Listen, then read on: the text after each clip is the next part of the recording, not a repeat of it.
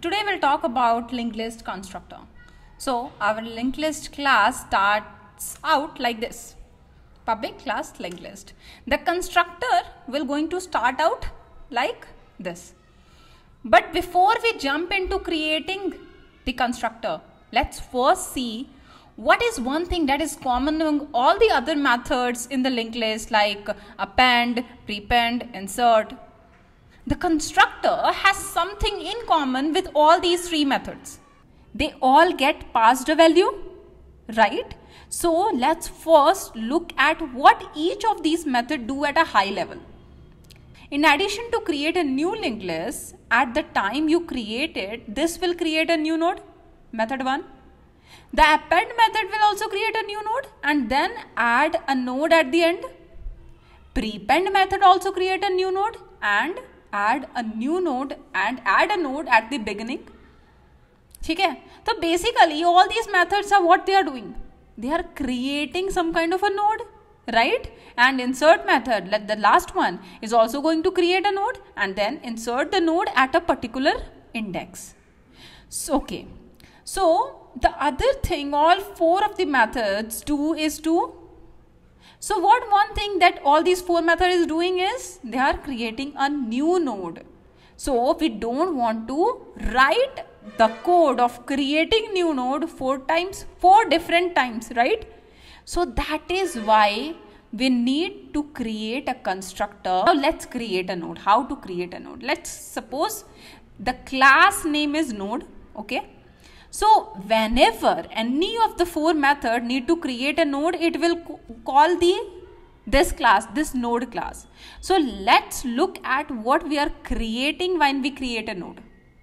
So how, if you remember from my previous lecture, what is a node? Node has a value. And so before jumping forward, I have an announcement for job seekers and those who want to upgrade their skills. Guys, Physics Wala has celebrated 3 years of Physics Wala on 27th of May as its foundation day. So I have already told you like they are coming out with the offerings and mega launches, जो कि 27 से 2nd June तक था. लेकिन they have extended their offer till 5th of June. Okay, because they have received immense love from the students, so they are extending it. So what Physics Wala is bringing up for you guys? Super affordable tech courses in Hindi and English by industry veterans and mentors from top companies like Google, Facebook, LinkedIn, PayPal. Physics Wala Skill Lab, which will eliminate the need of a high specification hardware and saves the learning additional expenses of buying new laptop worth 90k to 2 lakh, 1 lakh, And it will also provide you internship with live project. Candidate get real-time experience later while building up end-to-end project following in real industry development protocol and pipeline. One-on-one live doubt session for 12 hours doubt session supports for 6 days a week. Career assistance for one-on-one, resume support, mock interview, career guidance, and yes, job portal, the exclusive job portal, you can find the job offers. So Physics Wala will provide all these features for just 3,000. But if you use the coupon code TL500, you will get 500 rupees discount. So the batches which has already started by Physics Wala in the last month and this month is full stack web development, data science master, Java with DSA and system design. The cost is 3,000 and these batches are running for 9 months with 4 projects. So if you are interested in opting any of the courses from Physics Wala, then link is pinned in the description. Go ahead and check it out. The upcoming batches. And a index, a pointer to the next node. That's what a node called. So it looks something like this. And also internally it looks something like this, right? So one called value and the other called the next. So we have 2 variables. Good. Now value will be an integer type. For this example, let's take value is an integer type which will hold the value. But the next will be of a type node, right? Why node? You remember from my previous lecture that every next is pointing to a node. So that's why the next is of a type node. And then we'll have a constructor. So those who don't know what is constructor in Java, I have already uploaded a video on Java constructor. You can go ahead and check it out. Or I will attach the same video at the end, or I'll provide you the link in the description. Whatever it is possible, you can check it out. Now, you know how to create a constructor? The only thing the constructor is going to do is this. It is going to pass the value. We are passing the node value. Now what is this? We'll pass this dot value. This value is something different when we set the value equal to the value. मतलब कि whatever in this constructor we are passing the value.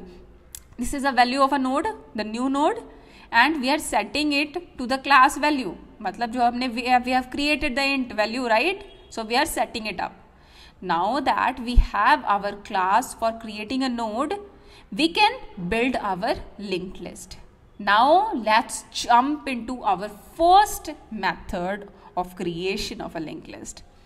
Now create a public class linked list, and we are going to have 3 class variable.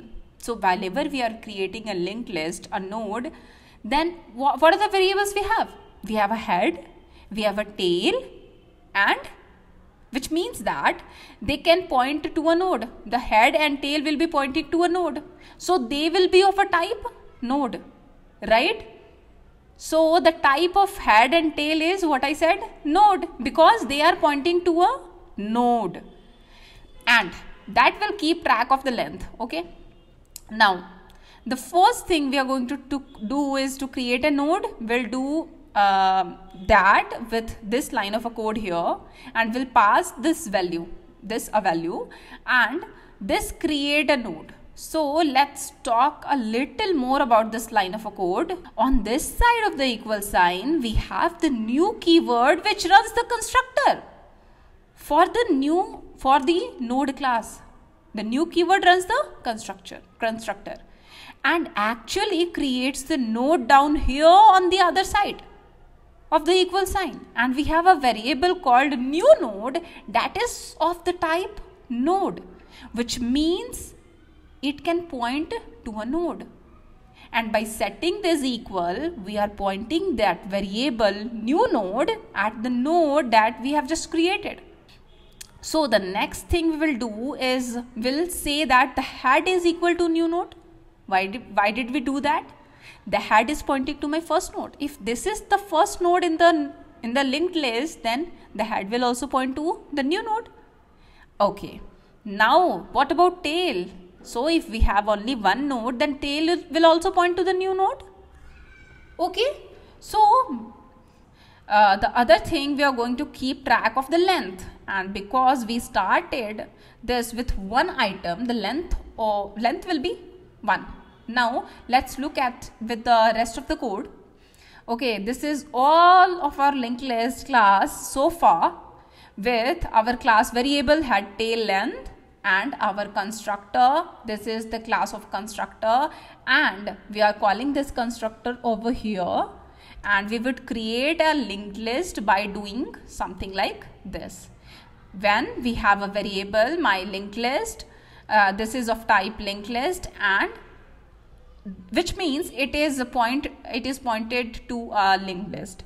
On this side is where we actually create a linked list. The new keyword runs the constructor up here, and we will run the line of a code. We get all of this, and we get a new linked list with a node with a value for the head and tail point to that node, and it has a length of 1.